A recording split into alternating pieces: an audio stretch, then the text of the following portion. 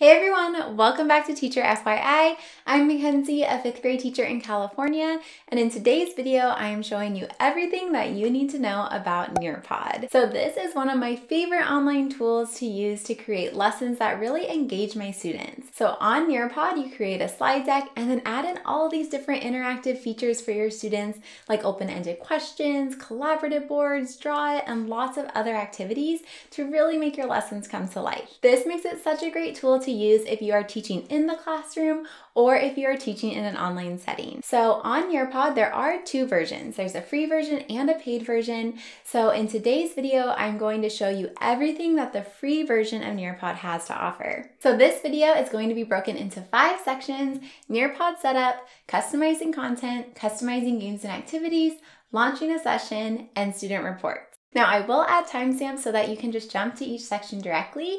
And before we get started, if you haven't already, please be sure to subscribe to my channel and please give this video a thumbs up. That's one of the best ways to support my channel, and it allows even more teachers to discover these videos. Now let's go ahead and head over to nearpod.com.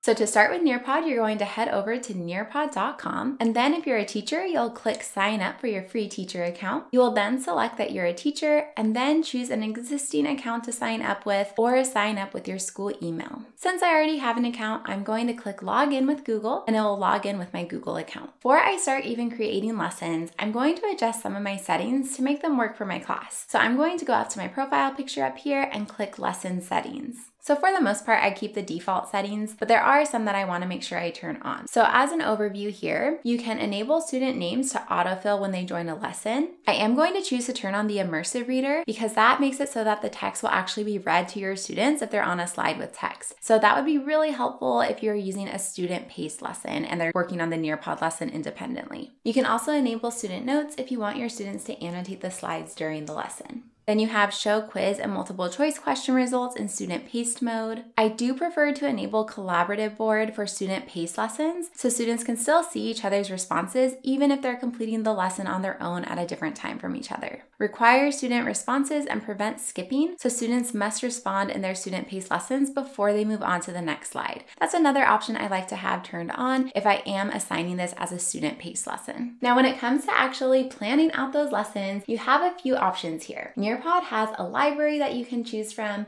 You can edit already created lessons, or you can just create your own lesson directly in Nearpod. So one way is to access that Nearpod library. This is where you can explore lessons that have already been created. There are literally thousands of lessons you can explore. So you're able to just type in your topic that you're looking for, including full lessons, or if you're just looking for videos or activities, you can filter it with those options. You can filter also by standard, including Common Core and Next Generation Science standards, or by selecting the state that you teach in. You can also select which subject and grade level you're looking for to filter it even further. You are able to preview each lesson by clicking preview, and then once you find a lesson that works for you, you'll add it to your Nearpod library. So I really recommend first searching that Nearpod library for a topic that you're looking for, because that can really save you a lot of time and you don't need to go and reinvent the wheel when you don't have to. So you can also edit the pre-made lessons to make them work for you if there's some parts of it that you want to change. So if there are any slides you want to delete or add to the lesson, this can really save you a lot of time so that you don't have to completely start from scratch, but still customize it to how you want it. And then the final way is to create your entire lesson directly into Nearpod. So to do this, you're going to go to the top here and click Create. Now notice there are a few options here. So you can either click Lesson to create your entire lesson, including content slides and videos and activities. Or you have an option to create an interactive video lesson to stand on its own, where you can add questions within a video for a really interactive experience for your students. And then Activity allows you to make a matching pair activity, a time to climb, which is a game, or a draw it activity for a standalone activity for your students to play. And then finally, right here, we have the Google Slides option. So when you open this up, it will take you to your Google Slide presentations. And this is where you would be using Nearpod as an add-on within your Google Slides. However, that does require the paid upgrade to use that Google Slide add-on. Now, since both the interactive videos and activities can be added to a full Nearpod lesson, I'll be showing you what it would look like to create an entire lesson and add in all those features. So I'm going to click Create Lesson. I will then give it a title, select the grade level and the subject, and I'm ready to go. So now you're ready to really add in all the content for your lessons. So this is where you're going to add in materials and resources and some interactive elements for your students to really explore and make meaning with whatever topic you're teaching in your lesson. So of course, there are lots of options to go through. So I'm going to go through each feature to show the different types of content that you can add to your lesson. So the first option here is adding a slide. So this is to create a content slide with text and images, GIFs. You can add a voice recording for audio and add in videos, just like you would with a Google slide or a PowerPoint presentation. You can even just upload your own Google slide presentation or a PDF or PowerPoint that you already have, and that will be part of your Nearpod lesson. If you already have created a lot of your own PowerPoints or Google slide presentations, then I really recommend just uploading those directly into Nearpod, and then you can add in all those interactive features to go along with those slides. The classic slides is similar with additional styles and layouts, but just not as many features as the one in beta. For example, if I was making a lesson about the water cycle, then I'm just going to add in the information here that I want my students to learn. The next is the video. This is an awesome way to make an interactive video experience for your students. So this gives you the ability to add in an already interactive video from the Nearpod library, or you can upload your own video or find one on YouTube that you want to add in. And then once you have the video you want to use, you're able to add multiple choice and open-ended questions throughout the video. So as your students are watching the video, it will pause and allow you to check for understanding, and they would need to answer a question. You can also trim the video to make it shorter if you only want to show part of that video. Next one is web content. So for this, you're just going to add in a website URL if you want your students to explore a specific website as they're learning the content. Nearpod 3D is awesome. Students can rotate and zoom in and explore all these different objects. I think this would be great if you are teaching a science lesson and you could explore different parts of a cell, or if you want to take a closer look at some ancient architecture for a history lesson. There's definitely a lot in the library to explore for science and history. The next one are the PhET simulations. So this was already a website I love to use with my students for science, for interactive virtual simulations. And so now you can just embed it right in your Nearpod lesson. So they have an entire library of the different simulations organized really well with different topics. So for example, in 5th grade, I've always used the states of matter simulation when teaching phase changes. And then as my students are going through the Nearpod lesson, they'll actually be able to interact with that simulation. The simulation will automatically open up and your students are able to interact with that. The virtual reality field trip allows your students to explore different parts of the globe for a virtual field trip experience. The BBC video includes a lot of informative videos on lots of different topics around the world. The next one is Sway. So Sway is an interactive slide deck for your students to engage with the content. So there are already a lot of pre-created sways for you to choose from, or if you already have a Microsoft Office account, you can create your own sway and then add it into your Nearpod lesson. So that would just be like adding another outside presentation into your Nearpod lesson, which you would then be using Nearpod to add in open-ended questions and checking for understanding activities. For the slideshow, you're able to add lots of different images that will work as a slideshow for your students to look through. I like to use this to spark some curiosity about the topic that we're going to be learning that day. For audio, you're able to add in an audio clip if you need to. And then the last one here is the PDF viewer, which you can upload a PDF, which might be really helpful if you have an article that you want your students to read. So there really are so many options to add in content in different ways for your students to explore that topic that you're teaching. And as they're exploring that topic and taking in all that content, you probably want to check for understanding and give your students some opportunities to practice what they're learning. So that's where all the games and activities are going to come in, which I'll go over next.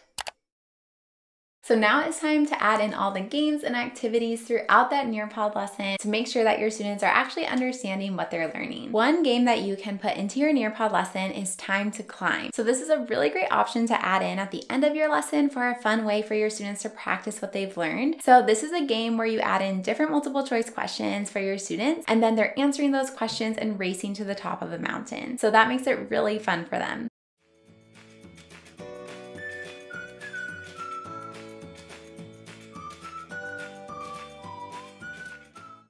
Nearpod also added in an activity bank, so you can actually search time to climbs that have already been created on your topic. So again, a great time saver. The next is open-ended questions. So you can add in open-ended questions for your students throughout the lesson. You can just type in the question, you can add a picture to go with it if you want to, and then students are just going to type in their responses as you go through the lesson, or you can enable student audio and students could actually record their voice to answer the question. That might be a really good option if you're doing it as a student-paced lesson where students are completing the Nearpod lesson independently. For matching pairs, this is another great standalone practice activity. You can create your own or you can choose from the activity bank.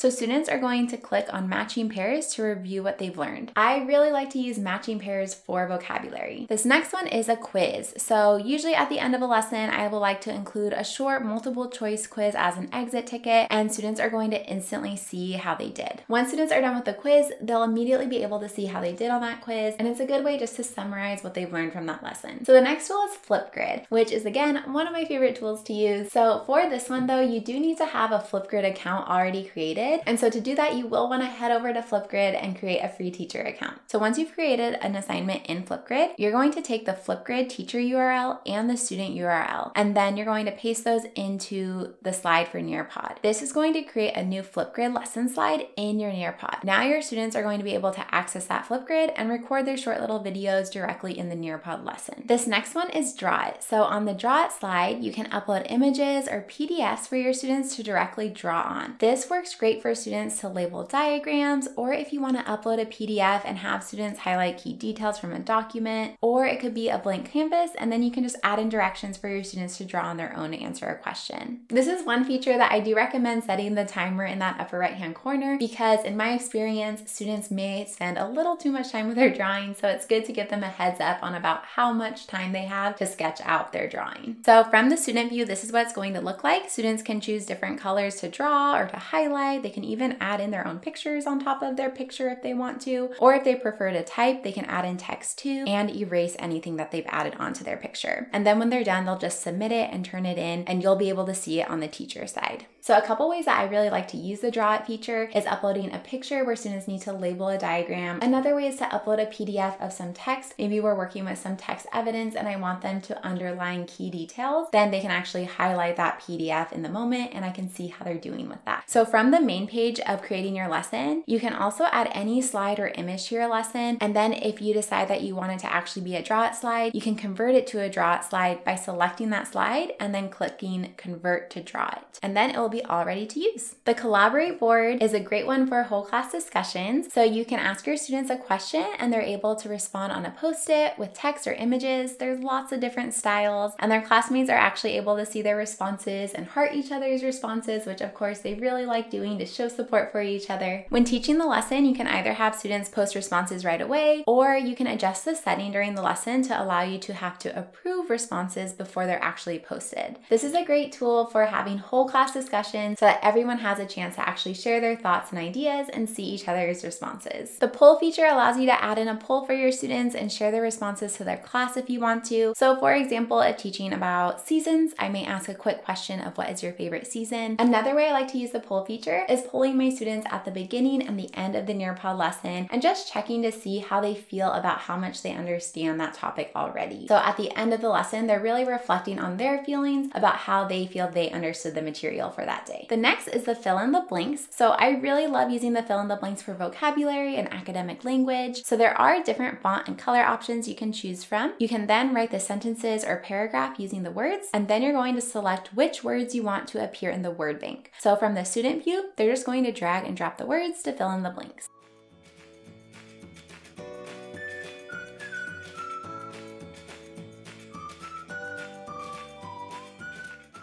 So this last one is the memory test. So this is a game of memory where you add in images or text for students to find the matching pairs. So you can select 6, 8, or 12 images for the grid size, and then you can search for images, upload your own, or write your own text. Once you find the images you want, then you're going to drag them into the cards.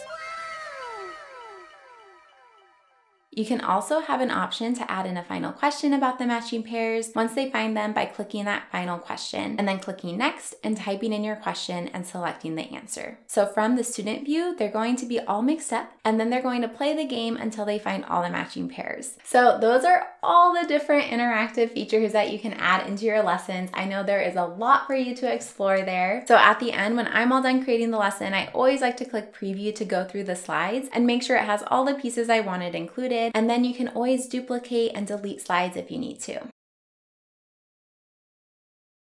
And then once you are finally all done, you're going to click Save and Exit. So now you chose the lesson that you want to teach, or you're done creating your Nearpod lesson, and it's time to actually launch a session and teach it to your students. From the Nearpod homepage, that's where you're going to see all of your lessons. So when you hover over the lesson, there's two modes to choose from: live participation and student paced. Live participation would be a really good option if you're teaching this lesson in the classroom with your students or online during a Zoom call, and you want to actually go through that lesson together with your students, which makes it nice to actually be able to pause for discussion and do a reteach or clarify a misunderstanding in the lesson with your whole class. Student pace would be a good option if you want to actually have your students complete the Nearpod lesson on their own as independent work, or you can assign it as homework and they can complete it at another time. So I'm going to select live participation, which will start a new session. Students can go to join.nearpod.com or in their app and enter the code. They will then be prompted to type in their name. You can also copy the link or share it to one of your learning management systems. My students have Nearpod bookmarked, so it makes it really easy to say that we're going to do a Nearpod lesson, and then they just need to click their Nearpod link and it will jump right over to Nearpod, and then they just type in that code. So now as a teacher, you're going to be controlling the slides and progress through the lesson. And then your student slides are going to automatically change when you move one. Now notice up here, there's a few little tools you can use when giving your lesson. Right up here, you can open up an interactive whiteboard in the moment. So this might be really helpful if, for example, you're teaching a math lesson and you want to clarify a misunderstanding, or you want to do additional modeling in the lesson that you feel your students will benefit from. And then whatever you're doing on that whiteboard, that's going to automatically show up on your student screens too. You can also add a new activity slide in the moment if you need to. And then you can also switch to student view. So this can be really helpful if you're actually projecting the presentation to your students while you're teaching it, or if you just want to follow along and see what your students are seeing. Because during a live participation lesson as a teacher, your slide is actually going to look different than your students because you're seeing all of your students' responses in live time popping up onto your screen. So that's not necessarily something that you want to project to your class when presenting. Instead, showing that student view might be more helpful. Now, along the bottom here, you can see how many participants are in the session, and you can also choose to show or hide student names. Depending on the type of lesson, I usually like to keep student names hidden for student privacy. I like to hide student names so that when we're doing a collaborative board, students might feel a little more comfortable sharing their thoughts and ideas with their classmates, and I always tell them they can sign their little sticky note with their name if they want to. Now, as you go through the slides, student responses are going to automatically appear on your screen. So say I ask an open-ended question, then I'm going to see all my students' responses. If I did a draw, I'm going to see all my student drawings. So what I really love about this is you can select a student response to actually share to the rest of the class, and then it's automatically going to appear on their classmates' screens too. Then when you're all done with the lesson for the day, then you're going to go to the top and click Nearpod and select End Session. If you don't actually finish your session, then you are able to resume the session later on, and then your students are just going to rejoin with the code. So student pace lessons work pretty much the same way. So for student pace lessons, you're going to click Student Paste, and then you are able to share the code or link with your students. This time though, they're going to be given a time frame to actually complete the lesson. And if you didn't already adjust it in settings, you can select Require Student Responses and Prevent Skipping. That way they can't actually move on in the lesson until they've answered those questions. So now since students are actually doing the lesson by themselves, then they're going to just click through those lesson slides on their own rather than have you control it. They get to just go at their own speed. One of the main reasons I really love using Nearpod is because as you're teaching that lesson, especially in the live format, you're able to see all of your students' responses right away. So that makes it really great for you to actually see what they're understanding, and if you need to address any misconceptions, clarify any misunderstandings, maybe do another example for your students or have a class discussion in the moment. And then at the end of the lesson, you can actually save all of your student reports. So you can keep all of that data you collected from that lesson. So to do this, you can just go up to the top and select reports, and this will email you student reports from the lesson. Another way to do this is from the home page. So when you hover over your lesson, you can also click these three little dots here and click reports, and this will open the post-session reports. Now you're able to actually see each student's participation and responses to every single question of the Nearpod lesson. You can look at the overall class summary of student participation, and then you can just click through each interactive feature that you use to see every student response. So for example, this is what it would look like for a poll question, an open-ended question, and you can see all of their answers, a draw-it question, and then you can just open up a student to look at each student's work, matching pairs activity, and even open up the collaborative board that was done with your class. If you want to save this, you can go to the top here and click download, and then you're able to download the session report as a PDF or a CSV file. So that really makes it a great way to collect that student data and use this as formative assessments. As always, thank you so much for watching. I feel that is everything you need to know to make the most out of Nearpod with your students this year. If you did find this video helpful, please give it a thumbs up and subscribe for all my newest teacher tips, and I'll see you next week. Bye everyone.